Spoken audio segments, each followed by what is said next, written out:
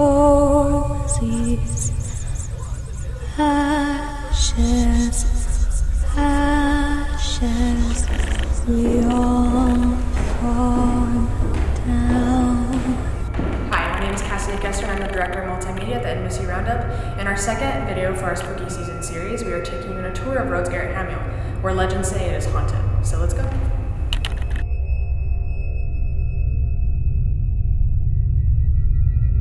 A couple days after my friends had played with the Ouija board, we were walking back from kind of into the hallway right here. But we stopped at the museum room right there, and I mean, we were just playing around, like you know, in ghost hunters, how they're like, if there's something here, show us.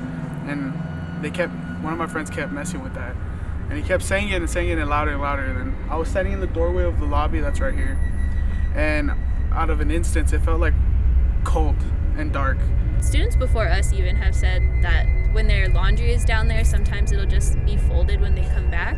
I don't know if that's like a good steward or someone who just folds laundry all the time, but it's happened, and they said she like fell down the stairs or something. And it got darker, and the lights were on behind me, and if like I was standing in the doorway facing him, he was facing the museum room, and there was one of my other friends standing right in front of me, and she turned pale to the face because at the time she didn't know what it was, but like later she told me that behind me it started getting dark, like the lights were dimming, and it got cold, and it was kind of scary. So I decided to like turn, and it looked like a shadow just walking into the pool room.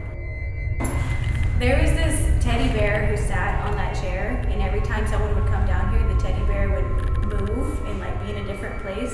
And it was probably someone playing a joke, but it was always kind of funny to see where the bear would be next.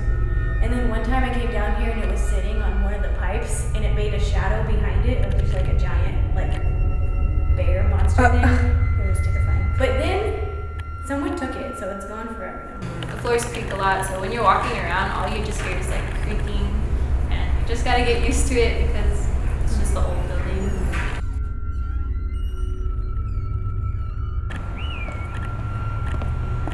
Alright, so that was our tour of Rhodes-Garrett-Hamiel, and I hope that you are ready for next week's video where we take on Goddard Hall. The rosy is here, the thing